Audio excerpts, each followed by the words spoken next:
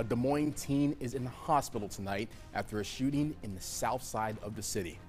Good evening, I'm Taj Simmons. Thank you so much for joining us this evening.